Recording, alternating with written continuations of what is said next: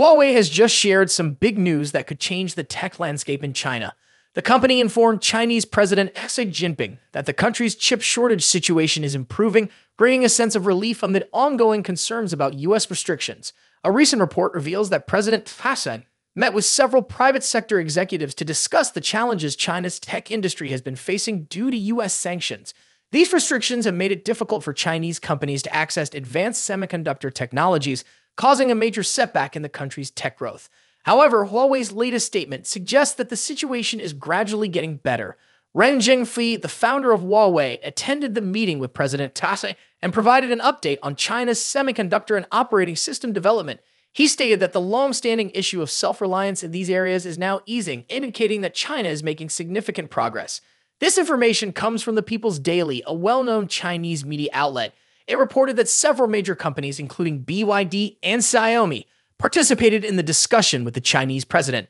In total, 6 company founders were given the opportunity to speak, and representatives from firms like DeepSeek and Alibaba were also present.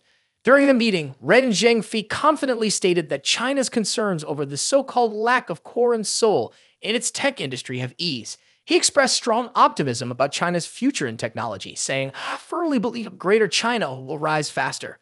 To put things into perspective, a Chinese technology minister explained that the term core refers to semiconductors, while soul represents operating systems. Over the past few years, China has struggled in both these areas due to trade tensions with the US. But now, Huawei believes that the situation is turning around for the better. The US-China tech war has been ongoing for years. It all started back in 2019 when the US government imposed strict sanctions on Huawei, preventing it from accessing advanced chip-making tools and technologies.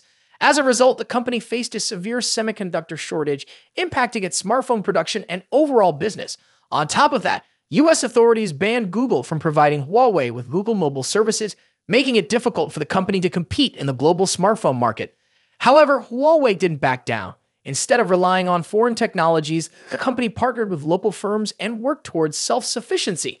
Over the years, Huawei has successfully developed its own Kirin 5G chips and introduced the HarmonyOS Next operating system as a replacement for Google's software. Now, the company is confident that both its semiconductor and OS situations are improving day by day. Chinese tech firms are moving forward with determination. The company's latest statement suggests that China's goal of technological self-reliance is no longer just a dream. It's becoming a reality.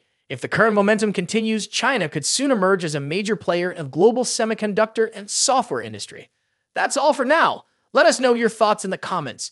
Do you think China will overcome the chip shortage completely? And how do you think the US will react to these developments?